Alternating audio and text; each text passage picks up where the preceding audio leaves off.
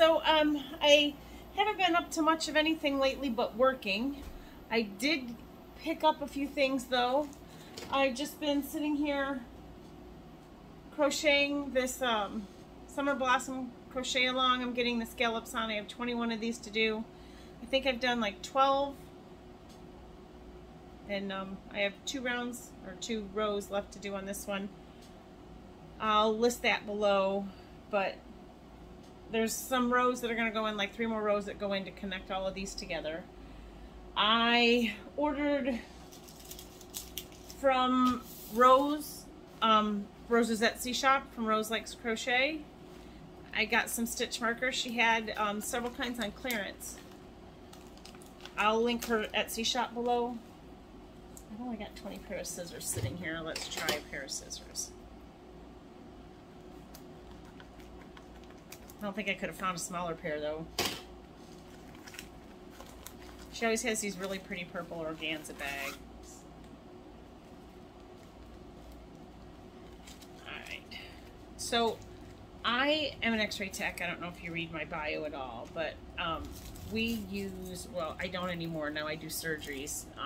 But when I was doing regular X-rays, we wear little lead markers on our name badges, and we have to stick them on each X-ray, and they're left or right, and they have our initials on them. And I oftentimes would order novelty ones. The ones we normally have are rectangles about 2 inches by 1 inch, and it has a very 1 inch long R or L, and then it will have our initials below. And I order special ones. And one of the sets that I ordered was C3PO and R2D2, and R2D2 was right because R is right. I ordered Darth Vader and a Stormtrooper, I think, and Darth Vader was L because we use L more than we use anything, because chest x-rays are what we do most often, and we always use an L marker on a chest x-ray. I also had Pac-Man and a Ghost. I don't know, I have a bunch of them, and one of the sets that I have is ketchup and fries. And so when I saw these stitch markers on Rose's Etsy shop, and they came in multiple colors, and since purple is the best color, I got purple. So they're French fries, but it's an M. That's one of the stitch markers. And I always like getting hers because she usually makes sure that they're not real heavy, because if you're working with a lighter weight yarn, sometimes it can be a problem.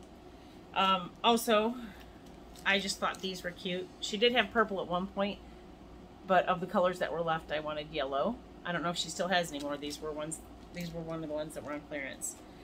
And I am semi-obsessed with bones and skulls. So I did get 2 different sets of skulls from her. So I got these ones. They're white. And I think I have a purple bracelet that my daughter made me that's made out of these same beads, but in purple. And then these ones, I just loved the eyes on those. At first, when I first saw it, I thought they were going to be sugar skulls. And sugar skulls are very specific, and it's not typically what I look for. Even when at Halloween, when I'm getting new fabrics or new pillows, I think I showed you my pillows, but I tend not to get things that are Halloween related. And although sugar skulls are not Halloween related, they are Day of the Dead, and so it's not something that I typically would get. So let me see if I can show you a couple of things so you can see those. There's some more skulls up there, and there's one up there that my son got me. That's a 3D printed skull and spine. That one there is usually hanging on my door, but it was tearing the paint off the door, so I stopped. But there's all of my pillows, a bunch of more stuff, and my bone throne. So now that I have thoroughly made everyone dizzy, and I am done making everyone dizzy, the only other thing that the other things that I bought, I make, it's a tradition among Jeep drivers, if you drive especially a Wrangler or a Gladiator, to give rubber ducks. And we call it getting ducked. This is what I give instead of a rubber duck. I make a resin duck with the Jeep grill kind of hard to see. It's got the Jeep grill in it. And then I also put a skull on it. Most of them have color in it, but I wanted to see what the skull looked like plain. Anyway, I make it into a keychain, and then I attach a card to it, and it's got a picture of my car on it. And a QR code that takes you right to my car's Instagram page. So I was making these for Jeep Fest this year, which is in August. And the molds that I use have been used so many times. So I did order new molds. I ordered 5 of these. It's an earring mold. So I ordered 5 of these so that I can make 10 at once. Because after a while, even if you use mold release, your molds just don't work. And with the ducks especially, there's some smaller parts to it. And so they tend to break off the smaller parts. This ones that I ordered came with little tassels, little leather tassels. And then here's the duck molds. So I got 5 more duck molds, I think. Yeah, 5 more duck molds, 10 more skull molds. What I did have was, I only had 4 duck molds. My camera's on reverse, I think. I don't know. I had 4, my eyes look crossed. I had 4 earring molds and 5 duck molds, and now I got 5 new duck molds and 10 skull molds.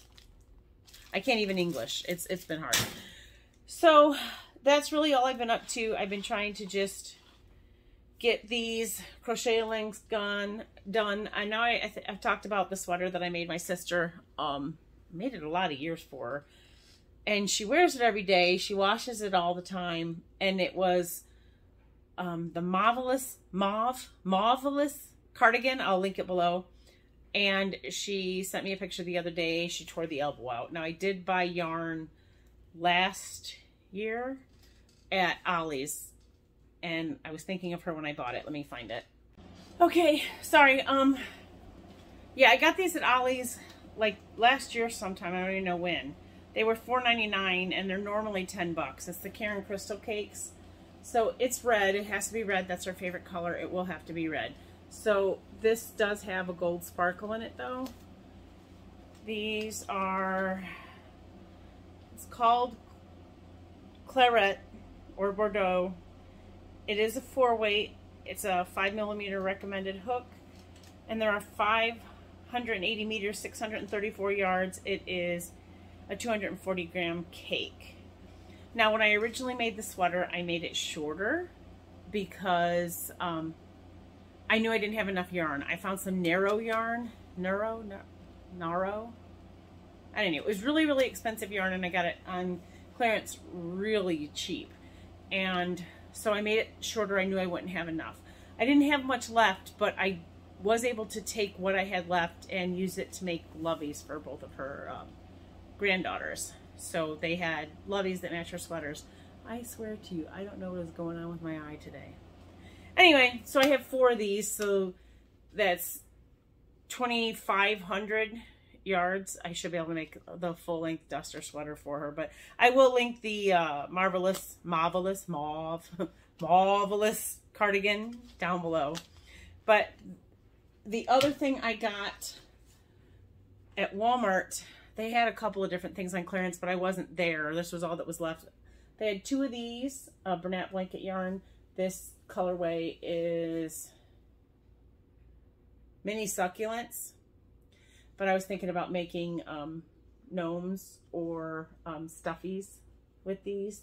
I think these would make an interesting stuffy of some kind.